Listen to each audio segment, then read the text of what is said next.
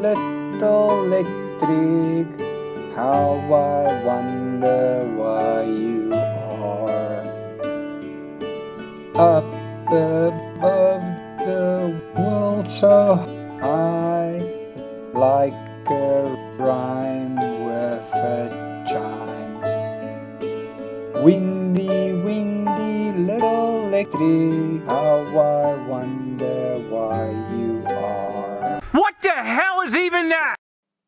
Hey everyone, welcome back to my channel, or welcome to my channel. I'm Kat Lansha, and today I want to have a look into wind turbines.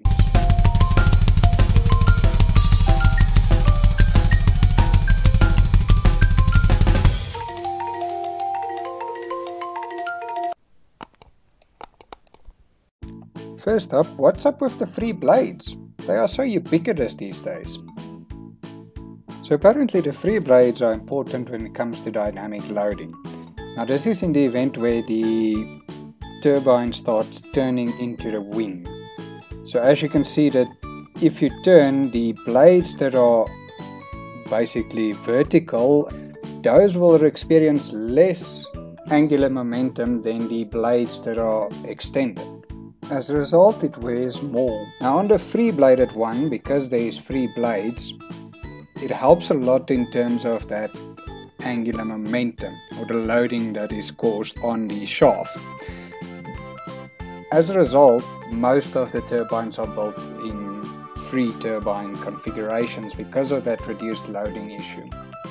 And as mentioned earlier, the four blade one is exceedingly rare as a result of the cost benefit, because there is very little benefit that you gather from adding an additional blade, but your cost for building it is, well, a third more than what a free bladed one would be. And by very little I mean it's very little, it's like 5% in the best cases. So just a little bit of a side note, during this research I also realized something else.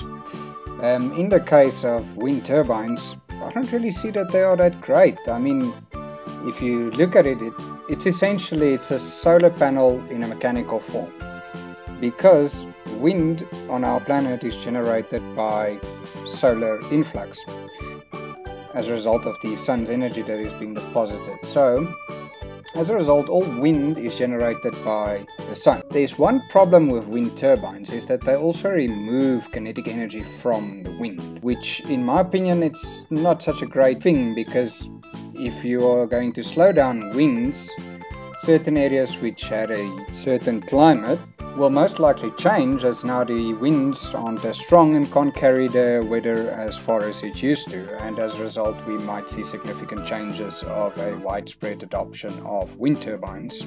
Especially when one takes into account the fact that most modern wind turbines are hovering around 40 to 47% efficiency in turning the kinetic energy of the wind into electricity. So that's a lot of energy that's going to be removed from the wind, especially if we do this on a massive scale. So I rather propose we just go ahead and make a Dyson swarm.